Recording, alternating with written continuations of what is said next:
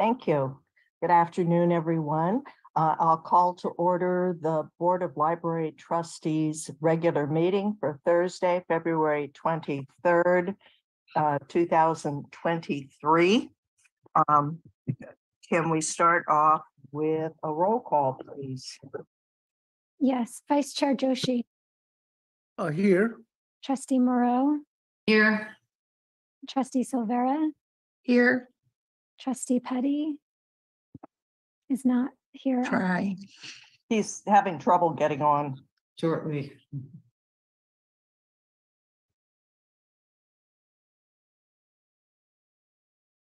Alrighty, 2023 consent items. Can we start off with a item and the only item on the consent agenda is approval of minutes.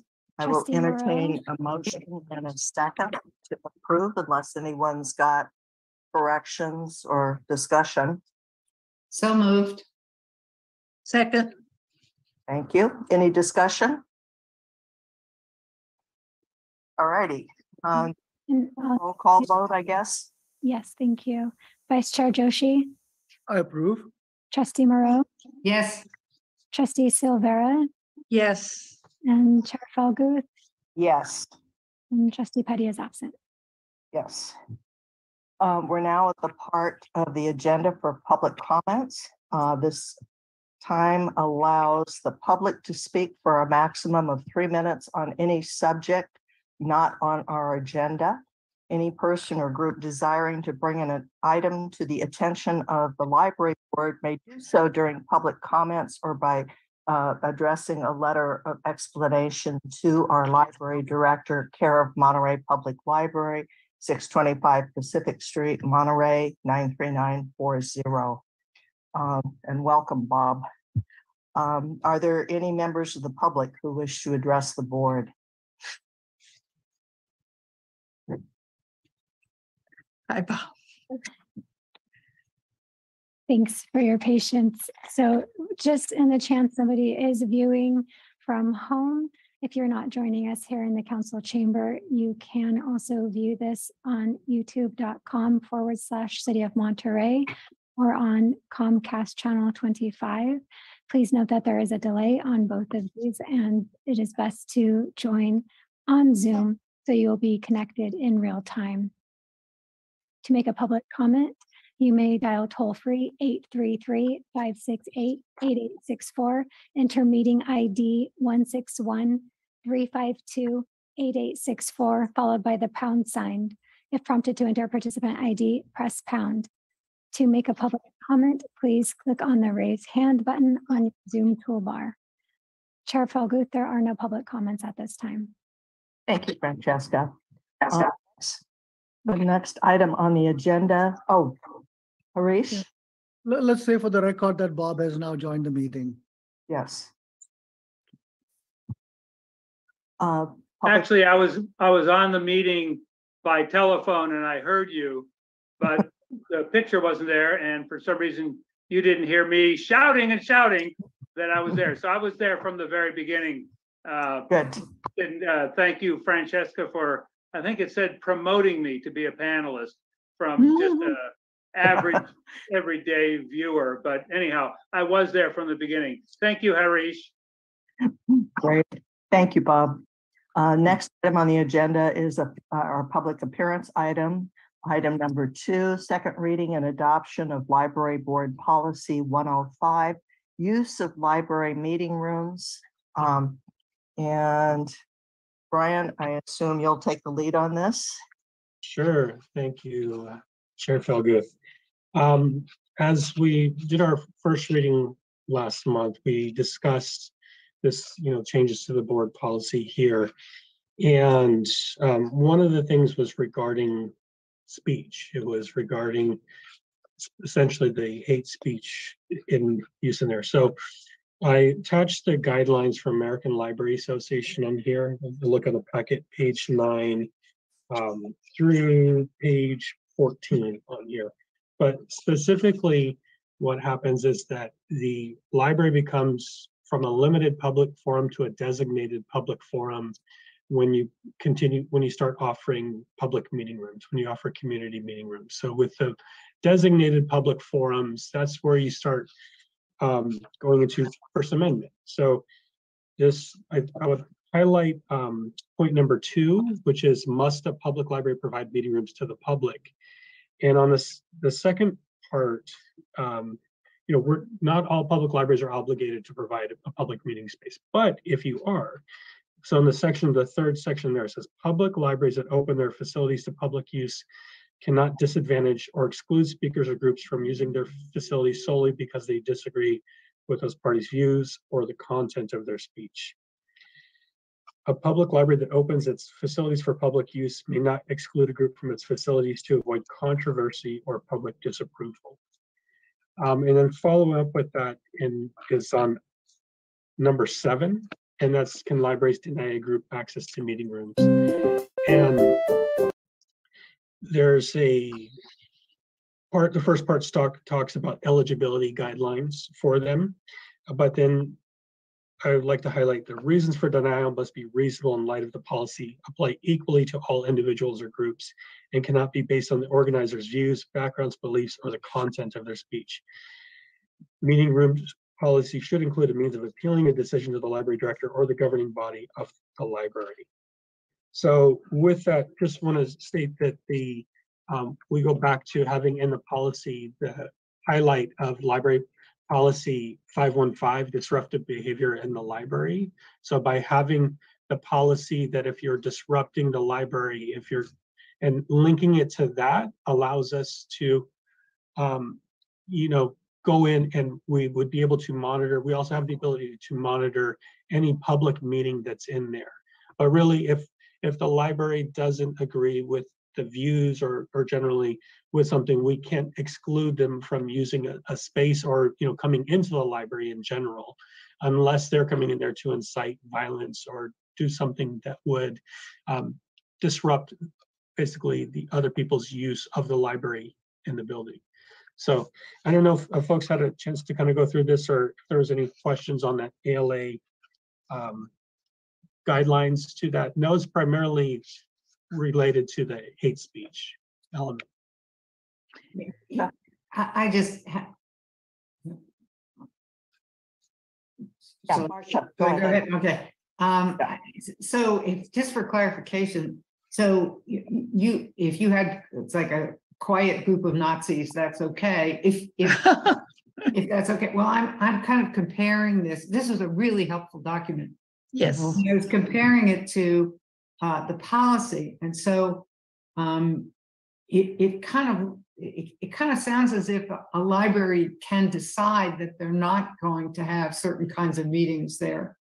And so you talked about meetings of informal education or cultural nature, so that if, for example, somebody wants to have a birthday party there for their kid, you have decided in the library that you're not going to do that, and that's fine, right? There's no birthday party. Or if the chefs club wants to meet there once a month, you could say, no, we don't want to have the room tied up every Tuesday, the first Tuesday of every month or something, and you can't, right? And you could also decide that you're not going to have any political meetings there, right? Or because it says informational, education, or cultural. So if a political party decided they wanted to have their meetings there, you could say no political parties, right? Because Marcia, where are you reading that line? well, I'm looking now Policy at the 105. policy. I'm looking at the policy and at the Q&A that says the library can decide to not allow certain generic groups to use the library. You just can't do it on the basis of beliefs or something like that, right? Right, Mark, Trustee Moreau, you're correct, which is basically if you were to say to, if there was a group that was funded by a political organization that says we want to do an informational program related to this speaker, we want to do an informational program, that's an informational program. But if you're doing a political rally is not the same kind of an event.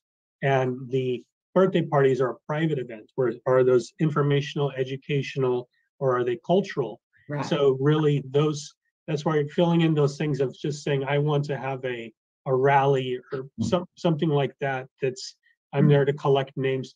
That's not the same use of that room. So really those people will have to, when I think putting in the application, what's your group and what's the nature, the way I've built in kind of the program right now for the tentative booking program would say, what's the nature of the program that you're booking, and that you don't get automatically accepted. We can follow through and say, what are you actually doing? And if it were religious, if it's a religious informational, like all about this religion, then that's okay. But if it's just to get together, use of that room, pray or something, then that's not like a church service. That's not acceptable. Is that correct? Correct. And that's the thing, is that the way I would say that church groups over time there's been several lawsuits for churches against public libraries for disallowing them to hold churches in public libraries. They're allowed to use the libraries as a community group, as a nonprofit group, but it's not a place to hold traditional services. It's a place to hold informational meetings or a community meeting of some sort.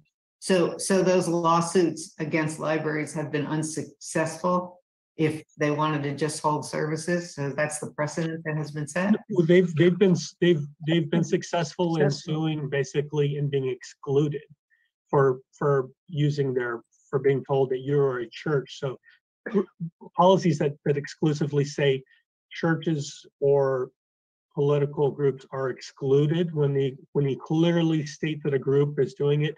And that's because that's identifying them as a group, and it's not identifying what the nature of the meeting is about. So identifying them as a group and then saying you are not allowed to have free speech because you are part of a specific identified group, that's where you run into First Amendment issues. Yeah. Thank you. Bob? Thank you. I think I'm reading into Marcia's comments a frame of reference with which I agree completely. But in item 9 in that, what's the big reference document that we got here? ALA. Who? It's the meeting rooms Q&A.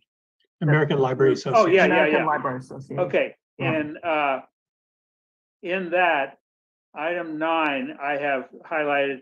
Item 9 is headlined, but it says, should a library exclude politicians, elected officials, and partisan political activities? And then in the middle, it says partisan campaign events may be inconsistent with the library's mission and should be addressed in the library's policies. Is that quandary specifically dealt with in the proposed policy that we're reading and voting on? Because, I mean, if the, let's say the county Democratic caucus or something wanted to meet in the library, even if they say, well, we're just going to present information, you'd have to be asleep not to know that that's going to be partisan in some way. And the fact that they state what maybe 99% of the people in the world would consider as a fact, if it's a particular political group presenting it for public consumption, I think that's clearly more than implies that it's a point of view of that group. And this here says partisan campaigns may be inconsistent and should be addressed. So I guess that's an issue that passed through my mind at our last meeting, and this Q&A answers a lot of questions I had. But that, and I think that's where Marcia was coming from, to me is still unresolved. Also, has the city attorney had a chance to take a look at this document and expressed any concerns? No, so I actually shared this with the city attorney after our last meeting, I shared this document with the city attorney, and I highlighted some of these sections, and they were okay with the policy. So I shared the link, the document for the ALA guidelines here, and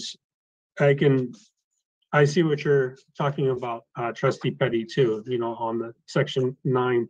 And I do think that's partially why all of our programs in our policy basically say this program is not, you have to say this is sponsored by the city of Monterey, not sponsored by the library. That's part of it, is that this is not limiting the free speech. So the content, if you're doing an informational session on specific topics, I think, we can offer space for people to do informational topics. And are you part of following up with those same kind of questions? Are you a government agency? Are you a nonprofit organization? Are you a community group? Or is it an individual? Who is the one that's who is the host of this? And that's where we want to know that. And then the topic of their meeting for that space. Bob? So would our out, as it were, be that, let's say the local Democratic organization got permission and they presented information at this meeting. And maybe without uttering the words, I think it would be implied that anything that they state as correct information would represent something that in this case, my example, the Democrats would want us to vote for. Is our out of not appearing to be partisan the fact that, hey, if the Republicans or the Green Party or anybody else wanted to have a similar meeting, they could if they wanted to. And if they choose not to, then, they just have missed out on the opportunity. But that in addition to the fact that neither the library nor the city are endorsing anything, I think we have to be realistic in looking at what the nuance and implications are.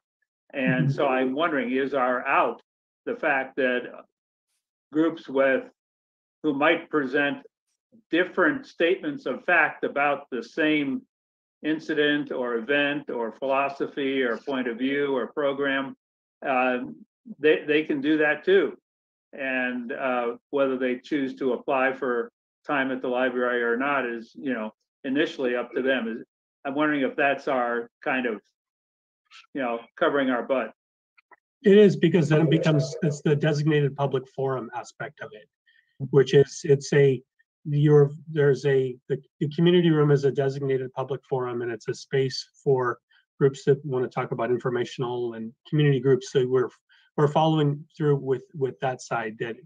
But I think the other part about this would be to have the staff reviewing the programs coming in and we're giving a period of time for us to review the application before it's automatically submitted. So, for example, if there's something coming up, which is a topic, it could be that we say, this might be a good discussion point. If there's a very hot topic coming out there that we know is going to be on the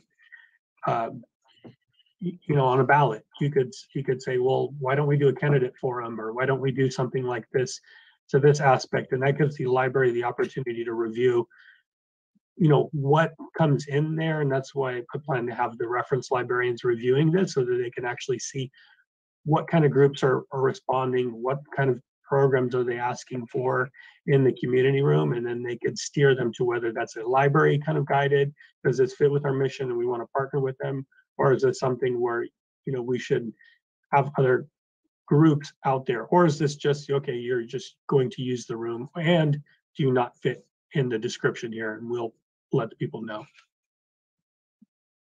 Harish?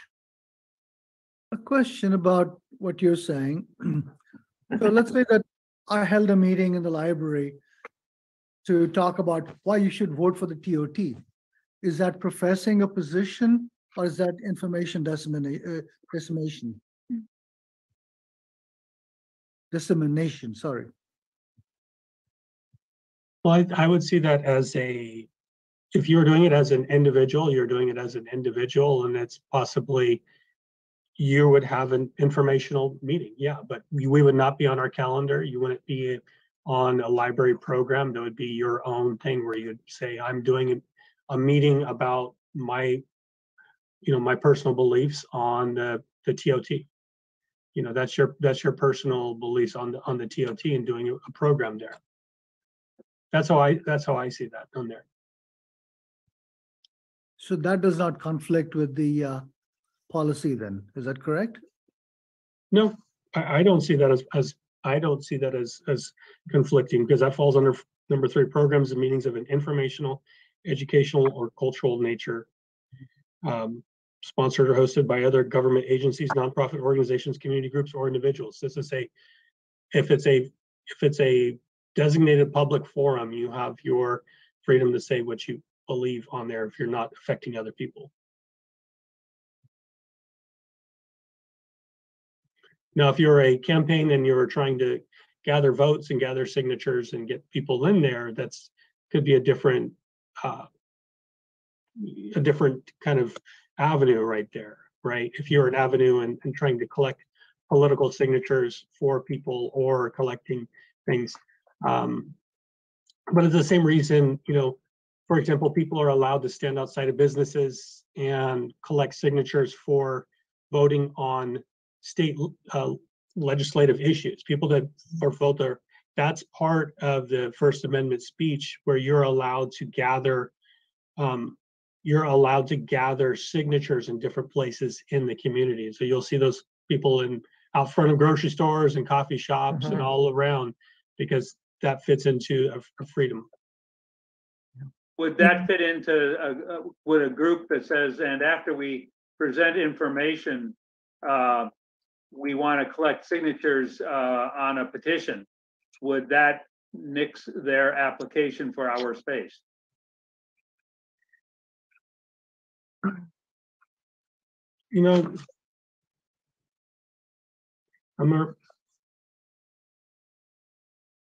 I think there's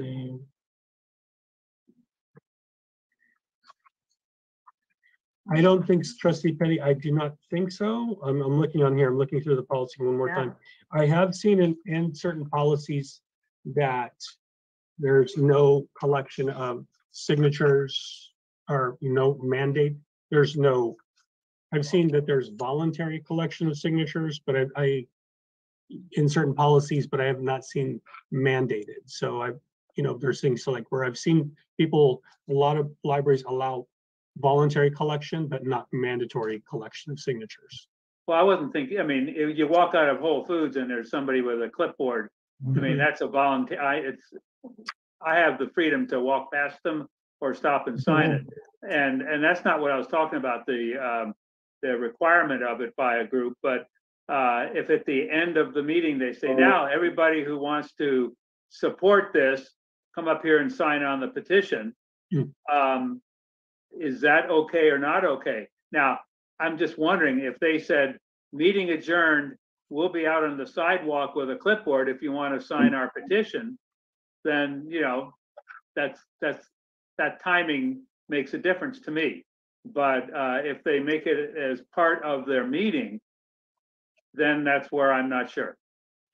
Yeah, so that's going back to the different meeting room policies that I've reviewed. The voluntary has traditionally been okay, the voluntary signing of information, but the mandating of signing information. So if you basically said you've attended this and now you have to sign that you checked in, or you have to do this, that wouldn't be allowed in a public library space.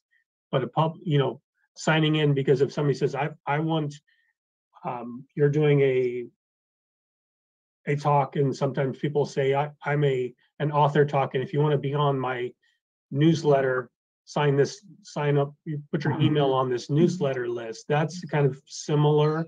So I think having it where if you allow it for the author with the newsletter, you have to allow it for the other group using it for their purpose. So that becomes I can see a group offering the audience the opportunity to sign up on a list that would say, I want more information about this. Here's my email, send it to me. And that way it's voluntary. The person in attendance isn't saying they agree or disagree. They just are saying they want more information about whatever the topic was. And I mean, it's not dissimilar from when we have library events. Sometimes we ask people who are just walking in the door to sign up. And actually, just like somebody, according to the Brown Act, not Brown Act, Robert's rules or Rosenberg's rules of conducting a meeting, if somebody from the public wants to say something, they are asked if they would state their name first, but they're not required to. And so I would assume that anybody attending any program, whether it's a library program or an outside group that we've given permission to, could choose not to sign in if they didn't want to. And that's pretty clear. Then they're kind of like a fly on the wall, taking it all in without revealing anything they don't want to. That's true. Yeah, we because they're free and open to the public, because the meetings have to be open to the public, and that you can't deny somebody access to the room.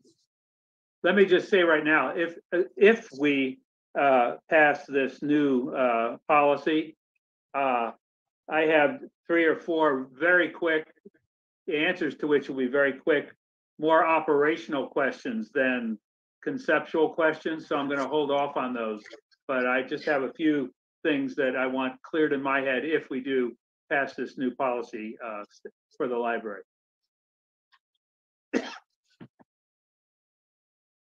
Do any of the other trustees have questions or comments? Go ahead, Janie. I just, as the newbie, our role as trustees is to approve the policy, but as far as the procedures, now we don't get into that. Is that correct? That Brian and his staff will come up with those things, and that's not our purview? Yeah. That's I'll say on that, Trustee Silveira, that's actually under implementation and enforcement. It's consistent with the other policies there. So there's the library director will establish rules and procedures for implementation of this policy, including an application form, reservation and scheduling process, check-in and check-out procedures, inspections, statistics, etc. So that's on page 16 at the bottom. Okay. Yeah, the bottom. Okay, great. Are there any? Oh, go ahead, I Marcia. just had one other quick question. So if they say a Girl Scout troop says, we want to meet here every month for the next 5 years, you allow recurring, there's nothing against recurring meetings, or do you, as long as they understand that they could get bumped if the library needed the room for something.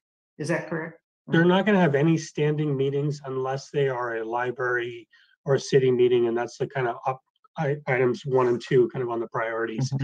Okay. Really what they'll get is a rolling 6-week booking. So what I'm trying to get away from is that's a 4 to 6 week booking, depending on the rolling period, which is that we have people that say, we want our group to have this, because there are a lot of community groups that meet, first Friday of the month at whatever restaurant for their board. And we can't have somebody that says we kind of have the library space every month, first Friday or second Friday, because we will need it for other events and other things going on. Exactly. And we don't want to go through that process of bumping them for consistently in that. Exactly. So you can do it in procedures by saying we only allow 6 weeks in advance, so therefore you can't book it for the year. Great. Yeah, that works really well. Yeah. Yeah. So the booking procedures, what I have is I have it set. You can set like the certain number of minutes or a certain number of hours, all of those kind of things within a month, and then you set when the timer resets for all of the bookings periods on all of these rooms, so that people will, because they're registering by email, and if we see different groups that are, if they're trying to get around the policy, we can email them directly and say, sorry, this is canceled, or you need to, you can't have one person book it for the group, and then the second person book it for that group, and then a third person book it for the group, so that you take over the room, Right. right? We want to make sure it's open. So anything, yeah, so people that want a longer thing that's really library related. So I think that's the thing. If it's library related, then it's going to be a partnership, and we'll have more opportunities to have them book further out. Great, thank you. Perfect. But Brian, if it's a rolling, let's just pick 6, you said 4 or 6 week period. If it's a rolling 6 week period, then all I have to do on behalf of my group is send an email in every single week for 6 weeks in advance. So you don't get every 6 weeks. You can get 2 bookings within a 30-day periods, but it's one of those things that books out. I'm just saying that the groups that say, I want first Friday, 10 a.m.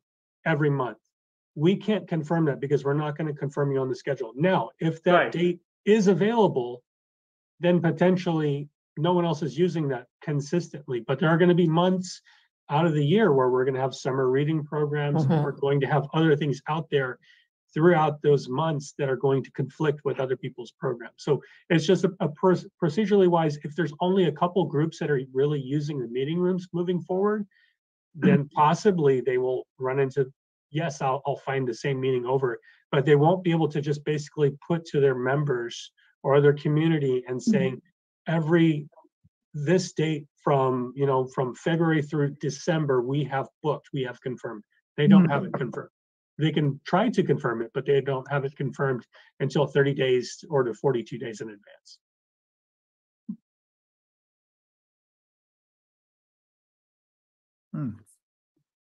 We were talking about how far in advance, how close to the day they want it.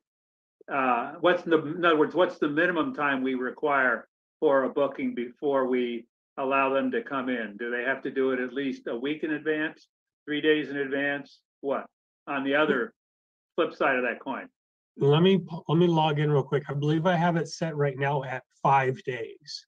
Okay. Minimum of 5 days in advance.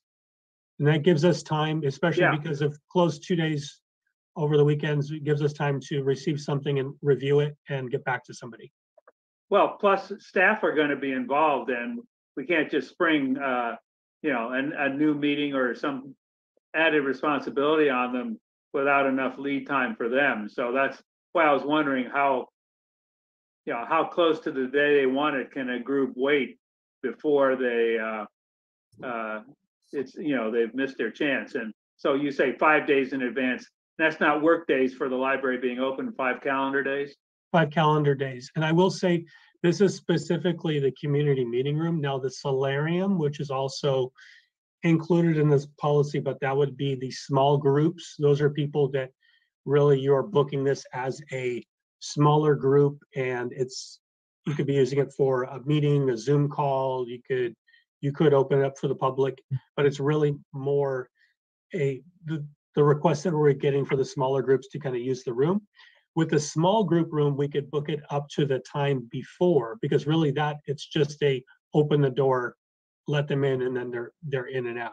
The solarium doesn't have the same requirements and the cleanup and takedown that the community meeting room does. So that's why the community meeting room has a 5-day, and it has it has to be mediated by staff for approval. So there'll be an automated message that says, please wait for a response from the Monterey Public Library for what we are going to decide about your booking. Where in the solarium, we'll have an automated approval period, and it will also be tied to the 2 bookings at a time. So it will have the same thing, but it'll be registered by, because we're also asking people for their library card number so that we can go through and look back and seeing if people are just trying to book multiple or trying to weasel around to get more time than what they're allowed. And is there a limit to the amount of time per meeting that can be requested? I mean, basically the rooms will be available any hours that the library is open. And if I want to have a 3-hour meeting, can I request that and expect that I might get it, or is there a time limit per meeting? Yeah, so what I have setting, and I'll work these out. These are part of the things because they're operational. We'll be working Yeah. them out and clarifying them as we move forward, as we open. But as to start, what I had set up with the large community meeting room was hourly bookings with a limit of 4 hours at a time. Yeah. And for the solarium was hourly bookings with limits of 2 hours. So there was a smaller use of that so that people aren't using the solarium as their personal office all day long. So, So a group could have 2 4-hour meetings per month. correct. Okay. Just checking my arithmetic. Okay. Yeah. Are there any members of the public who wish to comment on this item? Chair Felguth, there are no members of the public at this time. Great. Okay. If there's no more discussion, I will entertain a motion to approve. So moved. Do I have a second? Thank you, Harish.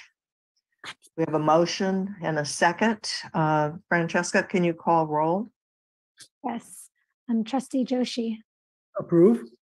Trustee Moreau, Yes. Trustee Petty, Yes. Trustee Silvera, Yes, and Chair Felguth. Yes. Righty, thank you. And I imagine procedurally as we work our way through trying and opening it up and seeing what comes up, I imagine we'll be hearing from Brian and staff, and there probably will be tweaks along the way when we see what we're dealing with. Bob? Brian, some of those operational questions we already got to because Marcia brought up a couple things, but I was wondering, it's very clearly stated in our policy that the library doesn't do any publicity. The group whose application for time and space is responsible for that. Does the library require any submission of what they're going to send out to the public by way of flyers or publicity before it's okayed? I mean, or do we have some kind of stamp of approval of that? So there's not a mandate on there, but I did allow on our booking form, allow the submissions with I put in there, attach draft of flyer here. So there's the ability for people to put in a draft flyer there so that we could, go through there and say, no, you can't put our logo on there, or no, you can't put the city logo on there, or any of these things without approvals. So yeah, I do have it on there, but the way the booking form works, we can't make that submission mandatory, unfortunately. But we can follow through with Obviously, it. we're requesting it. Yeah, we're requesting on their side just to see if they can. And similarly, we make very clear in the policy we just approved that it's up to the group using the space basically to clean up after themselves and leave the room as they found it. Are we asking for any kind of damage deposit before the event in case the group is irresponsible in that regard? No, we're not. And I think because that gets into a kind of a credit card and a credit card hold and a return, and whether they have a cash and daily cash hold and what you hold on to it and then returning cash to people. And if you have somebody that's registered from the group and then says, well, the president from the group put down the $250 in cash and can you give it back to me? I'm the secretary. I think that opens up a little too much on there. I do believe if we were to go forward in the future with more hours, like if we were to revise this policy in the future to operate outside of library hours and having that, I do think that would be a good way to do something like that, because then you could say a hold, because if we were to, let's say, call or hire janitorial or hire additional staff for that, and then a person cancels, we have still hired people to do work on their thing, and the deposit would cover the cost of doing specific labor associated with opening a room before or opening it after hours on that side. So I think those kind of that may fall more into place outside of regular hours. And finally, the last line in our policy says the library reserves the right to attend any meeting held in its facilities to ensure no unlawful activities are occurring on library premises. When there is a group having a meeting, will that then necessarily take library staff away from what they would otherwise be doing on the job? Because they have to, we want them to monitor what's going on in the community room? So I don't think staff will sit through every program, but especially there are slow times on the reference desk as well. There are, we run into these cycles where it gets really busy and there's multiple phone calls and people in line. There's also lower times. So I think just walking in and just having people step in and try to take a couple minutes to walk in there, and either it could be one of the managers or reference staff, I think would be helpful. So they would be taking away from possibly something else, but it's really part of more kind of knowing what's happening on the floor when you're scheduled on the desk.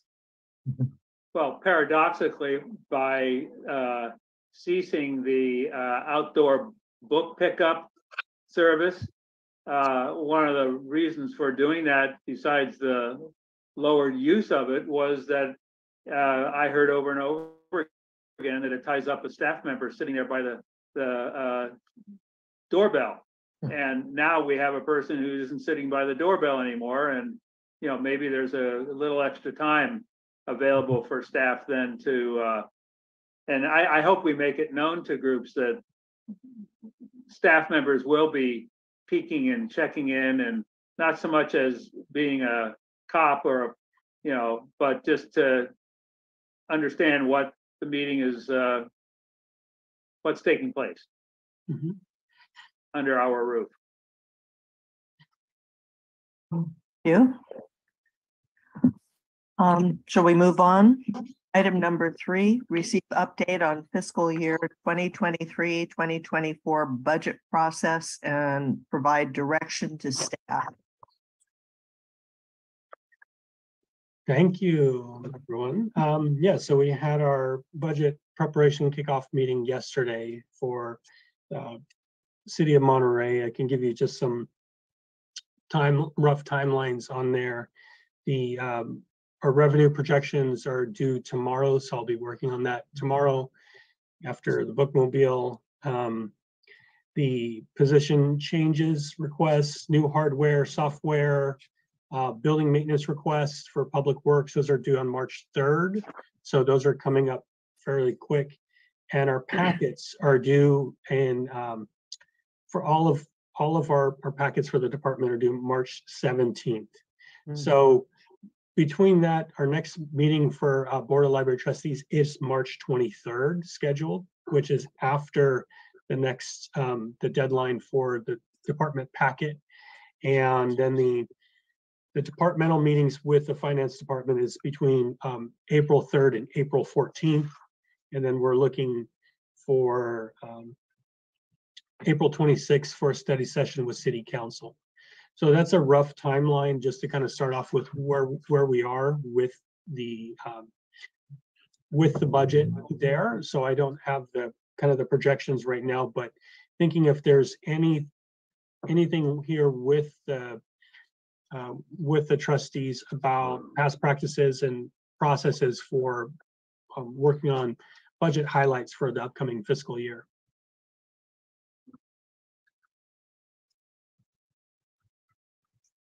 Yeah, go ahead, Marcia. I think typically we did have a sort of subcommittee that could work with Brian so that if he needs to get some guidance from the board before the next meeting, you're talking about 2 people. I think typically we did do that. And Bob, you can confirm whether that's correct, because you've been I think with that me, but I remember when I was chair and vice chair, we did that. Yeah, I think that's generally true with regard to a lot of major topics like budget. And my recollection, and I might be wrong on this, is that it was the chair and vice chair. I think it could be, but Yeah. I think it needs to be, like you said, 2 people. So. Okay. And So there, Brian, would that be helpful if you have access to Harish and myself? I believe so, yes. And I think Okay. if we would want to, basically, do we want to just have the chair and the vice chair, a subcommittee of that to work on the budget? Do we need any kind of special budget meeting for the Board of Library Trustees, or just to bring it back to the March 23rd meeting, which would then allow me to bring it back to the packet, back to the City Finance Department, which is, as I was mentioning, that I'll be meeting with the Finance Department between April 3rd and April 14th. I'm trying to remember what we did last year. We have had special meetings of the Mhm. board strictly for budget reasons before. But I think it was a function of the timeline as much as anything else. Because, dates were coming up where the director had to meet with the city officials, and our next meeting wasn't going to fall in time for us to all talk to the director about how we wanted to guide his or her presentation to the city. Mhm. So if the timeline works out, and especially if Jennifer and Harish have been in contact with Brian between now and then I think it wouldn't be necessary to have a special board meeting if the time works out that we can, as a full board, discuss it and make recommendations and provide guidance before the director needs to meet with the city. I believe that was the issue. Yeah, I think we did that last time. Nat? I agree with Trustee Petty. I think in past years, what we've done, because the timeline is very tight, rather than having a formal subcommittee, which we try to avoid, director works with the chair, vice chair. I have in the past been part of those conversations, and then bring it back to the board. If it can be on a regular meeting, great. If we need to have a special meeting, like Trustee Petty said, that would be appropriate. And it sounds like between now and then, we're not going to need such a meeting because the budget process will still be in process during the at the end of March, and maybe even at the end of April. So it seems like we're okay. Plus, we've established some priorities of where we know where we want to go. So it's just following what we've set up, more or less. So, yeah, so that's the rough kind of timeline for everything coming up. And happy to meet with the chair and vice chair. And if we were, I think we could probably set up those times off this call if that's appropriate. And we'll connect and set up some times for us to meet virtually or in person, however you'd like to meet. Okay. Can I just ask one quick question about the budget? And that is that the content management system, are you going to put that in the budget as a regular budget item, or request for that? I believe so, and I can tell you that it actually came in lower than I expected. Great. So the cost for the content Excellent. management system we'll work on those as a highlight, but really, I'm thinking is, I believe, $3,600 annually, so that Great. it was initially, Very I thought it was reasonable. going to be $10,000, and I was told $6,000, and then it's, Right. $3,500, which is every time you get a lower price, that's great. Yes, because, okay. So if that's in the recurring cost, that would be great. Yeah. so especially for software keeps jumping up in price. So Yeah. those are all part of, I think, an ongoing, and I've had conversation with our ISD about, some of the technology and needs moving forward. Great, thanks. All righty. Are there any members of the public who wish to address this particular item? There are no members of the public, Chair Falgoth. Thank you. Righty, we're moving into informational reports and staff comments. Item number 4, receive library and museums director activity report. Thank you, Chair Felguth. Yeah, so we have if you've seen the packet, I'm just going to go over some of these items, but we had our children's librarian, Bianca Navarrete Lopez. She just started last Thursday, February 16th. So she has been watching our on-call children's librarians and following their guidance and just shadowing different people on the desk. So you may see Bianca out on the desk working with some of the other librarians, please say hi when you stop by the library, and welcome her here to Monterey. Cannery Road Days. This is going to be scheduled for March 11th through April 20th. We will have a flyer coming out shortly. And Andre Scarza from the library has been working with me on that, along with Susan Schillinglaw, Tim Thomas, Gregor Caillet from the Moss Landing Marine Laboratories, Rebecca Mosto from the Western Flyer Foundation. So we're really tying it into the Western Flyer, the return of the Western Flyer in the Sea of Cortez. So we just got a stack of 75 books from Penguin that they mailed to us as support, which is great, of the Sea of Cortez.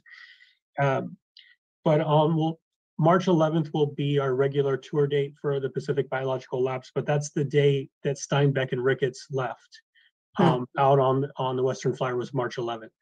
And March 12th is going to be an activity at the Japanese American Citizens League Hall. So you'll see that on the flyer. That'll be our kickoff date over there.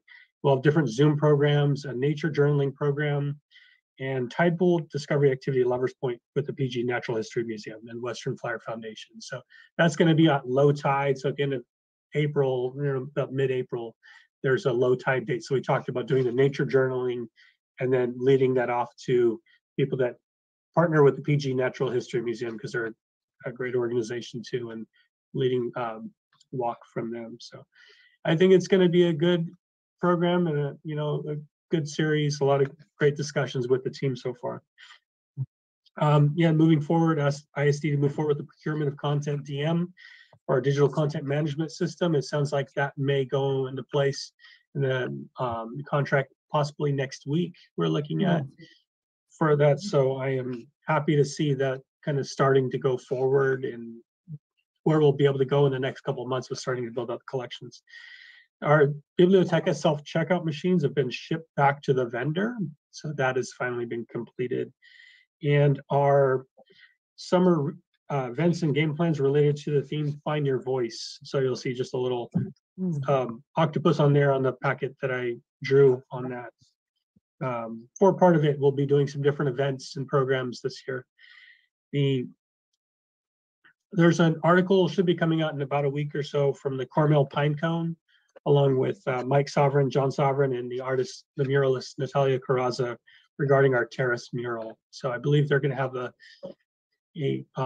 think on the March 2nd or March 3rd edition, they might have some highlights on art. So hopefully that article will be in there.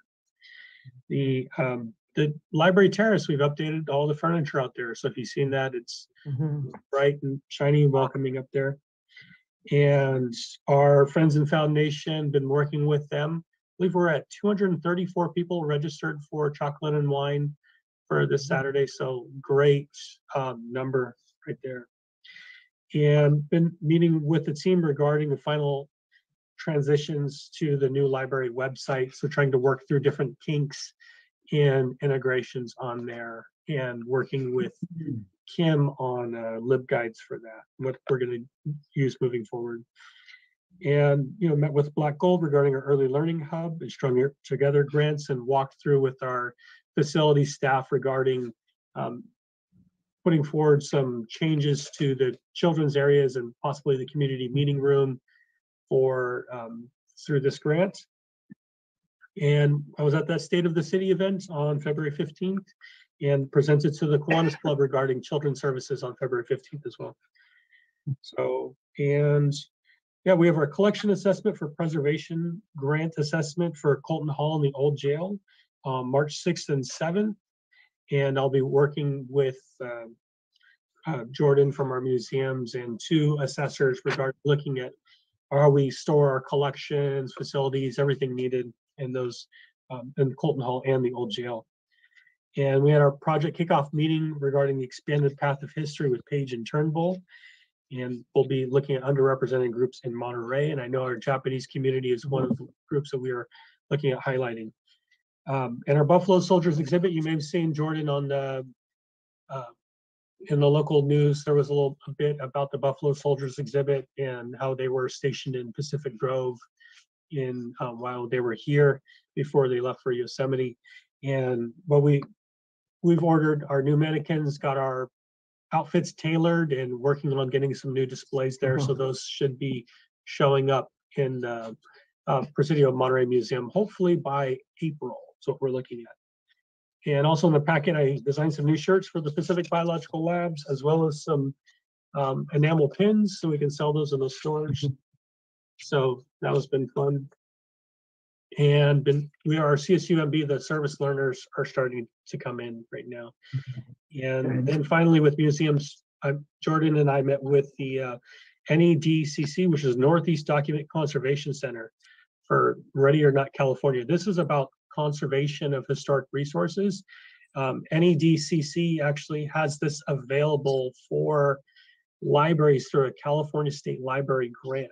So normally they have hired people out on the West Coast to work through basically what are your practices for conservation? Do you have a priority list for if there's a fire, what do you grab? So at Colton Hall, a lot of these things we do have. So it's like what's first, what's second, what's third, what's most important? What do you tell the firefighters about using water versus this, and all of those different aspects of there. So we walk through. Luckily, Colton Hall, there's not a lot in the second floor, at least in the museum. There's really not a lot of power, so it's really like candlelit. We walk through a lot, but they thought our practices actually for Colton Hall were really strong. Made a couple recommendations, but overall, just a very positive kind of experience. So we're just looking at best practices there for our museums. And yeah, and also there's a couple of photos in the packet just of the completed mural and the space. So with that, any questions or comments, happy to answer. Bob? Yeah. First off, Brian, congratulations on continuing to follow through on one of the 4 things you told us when you were interviewing for the job, and that was to get involved in and with the community, and almost everything that you've presented in this report and in other reports is an example of how the library is really looking like a central place for community activities. And so I just wanted to say, I wanted to commend you for that. Couple things. Before we started meeting only remotely, and we had staff attending our meetings in person more. One thing that I think Inga and I started was we had a staff member attend each board meeting and just give us an update on what he or she was doing, what their activities for which they were responsible were looking like recently, and how they're going and so forth. So I would just make the request that I know Bianca just started, but the children's librarian is a position that we have talked about in terms of how important it is. And so I would request that maybe as soon as our next meeting, she could come and be one of the very first agenda items and just introduce herself. And I mean, we could probably read a bio somewhere, but it would be nice just to chit chat with her for 10 minutes and find out how things are going for her after a month, and offer any help that the board might be able to provide, and that sort of thing. So I would request that. Similarly, whether it be at the same meeting or later, I would like to David and whoever else would be appropriate come and fill us in, maybe before the rest of the world, on the new website and what changes and improvements are going to be part of the new website, so that if somebody saw me at Whole Foods and they said, "Hey, Bob, you're a library trustee, what's with this new website?" I didn't want to go blah, blah, blah, blah, blah, blah. So I'd ask for those 2 items be in future agendas. Also, if we go down to packet page 23, where there are the 2 photos of the terrace. Number one, I think your choice of furniture is outstanding, and it looks to me like it's the kind of sort of like all weather stuff you can leave out. You don't have to pull it underneath or into a storage closet just because it's raining. And the top picture, I just want to comment what it reminds me of. Living my high school and college years in Southern California and right up against the adjoining Pasadena and right up against the San Gabriel Mountains, it was often said that you couldn't see, you wouldn't know there were San Gabriel Mountains right almost in your backyard, except for one day a year, and that was the 1st of January. And when you look on TV and you see the Rose Parade, you always saw these beautiful hills there. The rest of the year, it was just like a cloud of dirty air of all the smog blowing down. And when I saw this top picture of the terrace there, and I looked and I saw those hills and the clouds in the background, I wondered if you photoshopped it from one of the Rose Parade photos, or if maybe we can count on it more than once a year. But often told, a good friend of mine who went to Redlands University, the cover of their college catalog had a picture of a university or Redlands College building with a background like that. And I always said, Marv, that's a lot of baloney. You never see that in the hills above Redlands. And like I say, once a year above Arcadia, where I lived in Pasadena, you saw it. And so that's just a wonderful shot there, not only showing the new furniture, but the background. So that's all I had to say about that, and those 2 requests for people visiting us at future meetings. So thanks. I appreciate it. Thank you, Trustee Petty. I will note, I talked a bit to Andres actually about coming out to the next meeting, specifically because he's spent some time working with Dennis and he's had more time working here with the community, that I said, I don't want to, for this meeting coming up here, I said, I don't want to throw you like right under the wheels so you don't know what's going on, but let's set up some time, because we brought Mary out a couple months ago from our bookmobile, and that was really, I think she did a really great job presenting here for the board. So I think Andres, because he's been working on a lot of different local history requests and making a lot of great connections over the past couple of months, because of in his role, so many people come up to him for very specific requests, either researchers or writers, community members in different areas all around, or Big Sur, Carmel, people are calling all around to get stuff from him. So I think he would have a lot of great information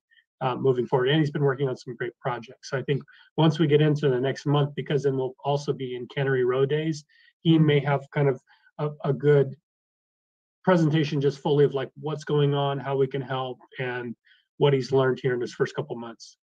Yeah, and I agree. Looking at what he's come up with, it looks very good. And I just wish that his local history programs weren't on the exact same day and time as our meetings, because I'd like to be at the one today, but here I am.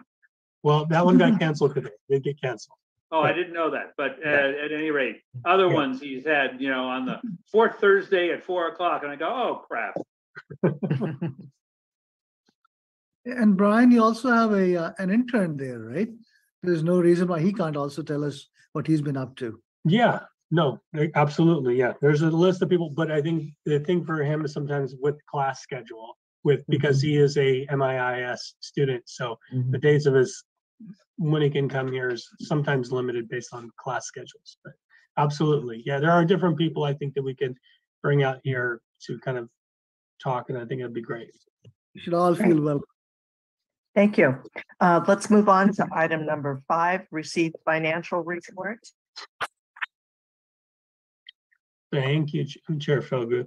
Yeah, so we will see here we are moving along in our expenditures, and as you see on this, the youth services was low, and that's because we just hired the children's librarian. So mostly that was the staff costs on this were the part-time, seasonal, the on-call, as we call them here, those staff being brought on here. So, but I think we are operating pretty well here on budget, and yeah, we still have space and for more collection purchases this year, and overall, I think even our, like our reader services, youth services, those are kind of low. And I do think also one thing I will need to fix in next year's fiscal year budget, and I'll be working on this, I'll communicate this with Chair Felguth, Vice Chair Joshi, is I think some of the staff are in the wrong fund division. So that's why we see like a 61%, we're in at, at reader services at 35. It's because the staff are in the wrong budget field. So we will fix those kind of things in the next fiscal year so that it comes along. So we'll be streamlined in the process. Yeah, Trustee Moreau. I just had a quick question about the library trust fund, the library administration. I know that our fundraiser person is in there, but is that all? Are there other positions or other support that's being paid for the trust fund that maybe? There are, and I can pull up the budget too. There are basically 3 PTS that are on calls that are under the library administration. Our communications person, Ilana, and who's also in the library administration, and Tula. So all 3 of them are in the out of the trust fund on that support side. And let me look over here to the. I will pull this up too real quick. But yeah, those 3 specifically, the staff are pulled out of there. And then there was a period of time when Dennis Copeland, when he was also out of the trust. So there was a set amount that was set aside for Dennis. So that's why there was that amount. I mean, the actual amount here, I can pull up that. So yeah. Something else just to remind trustees about is that the library material budget is a good portion of that at about $100,000. So it's not all salary. Oh, okay. So you mean under the administration figure is correct? Yes, I will say it does includes different things like postage, printing, supplies. There's also some different risk management, workers' comp. So there's some other kind of associated costs in there, not just salaries. So that's where, even though we've, had a specific amount in the budget for library materials, we've been spending right now for library materials out of general fund first before going into the trust fund. Right. So maybe that's something to look at in budget development, is that some of that stuff that's in the trust fund maybe ought to be in the general fund instead, or at least we could ask for it. Yeah, we'll look at thinking about not. Yeah, I think looking at the percentages and what's the appropriate amount for collection and what's the appropriate amount for some of the staff or the fields for some of them, I think are a good thing to look at for us. Right. Okay. I think we talked about this when we were developing this year's budget, that these were some of the things that we were going to be looking at as we move forward and things started opening up again. So you're right. So try to get now's the time. Right. Okay. Thanks. All righty. The next item on the agenda is receive statistical report. And my dogs are having a fit.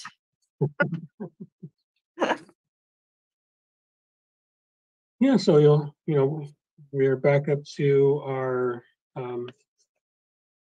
luckily after all this, the poor weather, I think still the attendance is still slightly going up. It's going up a little bit each month, which is great to see out there. I will be interested to see, because we're moving back from 4 self-checkouts for a period of time back down to 2, how that's going to work. But the percentage of self-check usage is great to see. I always love to see that because it's showing that the technology is easy to use if people are able to go there and check out by themselves, as well as the app is continuing to go up slightly each month. So it's at 528, which is nice to see that it's those kind of services are useful for the public, that they're paying their way by offering those out there. and that our library cards are going up, so about 355. So we've had different class visits. We continue to have class visits here in the library, which is great to see those kids coming back. And yeah, computer usage is pretty steady.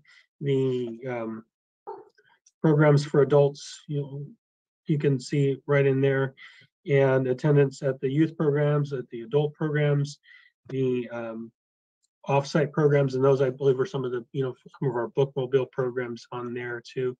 So all of those, we'll continue to work on increasing these. We did make just an error that we didn't have 0 volunteers, just FYI, so that we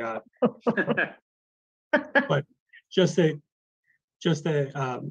small edit, and but we had 38 volunteers with 278 3/4 hours. So we're pretty steady around on the volunteers. But as I like to say with my staff, yay, we made a mistake. Because if you didn't make a mistake, you're not human. And so it's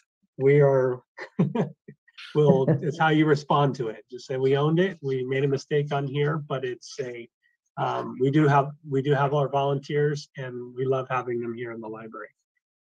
So with that, and we still have our comparisons here from 19 and 20 as the board has asked, but happy to answer any questions here.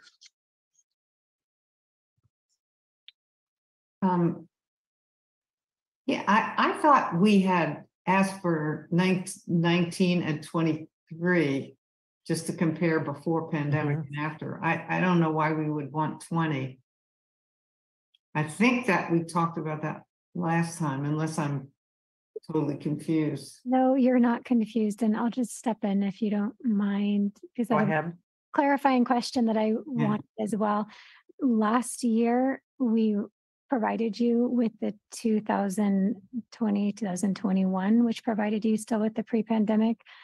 And if you'd like to receive that same report, then that can be included. This one was pulled since it was one that hadn't been provided. However, as you said, Trustee Moreau, providing the more recent one right before the pandemic. The question will get to be once we get to March, and the pandemic of 2020 will not accurately reflect.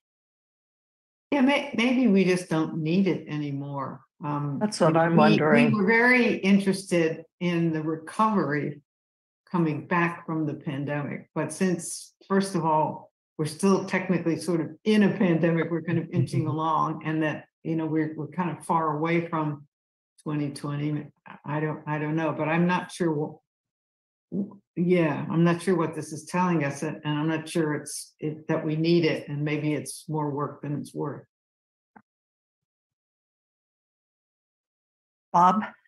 Yeah, to that point, if we were going to look at the data from past years, and we could, and to at least for a while, compare pre and post pandemic, I would say we don't need 18 and 9. On today's charts, it's February to January 2018, 2019, and then similarly for the other years. I would say the 2018 to 19 is unnecessary, but the 2019 to 2020, February to January, gives a good idea of what the 12 months, almost right before the pandemic hit and we started shutting things down. So I think that would be a valuable year. And while I have the floor, I notice in the first chart on the packet page 28, comparing last year compared to the last 12 months to the previous 12 months, and a 50% increase from 2021-22 to 2022 to current, I think is illustrative of how the recovery is progressing. And if you go down to about the middle of that page and you look at reference questions, that's over 40% higher year over year. So the people are coming in and they're not just checking out a book and running home. They're utilizing the staff. They're asking questions. And, that's wonderful. That's what they're there for. And I think that's the kind of thing that we can use to justify additional staffing, additional money for staffing. When we can say, hey, look, about 50% more people came in and over 40% more questions involved in use of the staff. So, putting those two together, I think gives us a good picture of what's happened over the last 24 months. May I ask along those lines, when we reach April and we're pulling the March data, would you still like to see the 2020 data despite our closing on March 13th? When you say the 2020 data, you mean the 2019-2020? Well, it can be 2019, 2020, or it can be 2020 to 2021. Either way, it will reflect the month of March when we closed midway through. Well, I think since we're looking at 12-month periods in this context, I would say the 2019-2020 12-month period, even if it includes March of 2020, because like investing in stocks, you don't look at it day to day unless you're a day trader. But if you're in to really invest, you look at it over a much longer period of time. And so I would like to see those 12 months to answer your question, Francesca. But I don't care about 2018, 2019. A lot of those numbers are very similar to 2019, 2020 anyhow, as we look at the chart tonight. Thank you. Any other questions or comments from trustees? All righty, then let's move on to trustee comments. Not staying out in the cold. And Janie talking to her cat. I'm sorry. That's okay. Dinner was requested.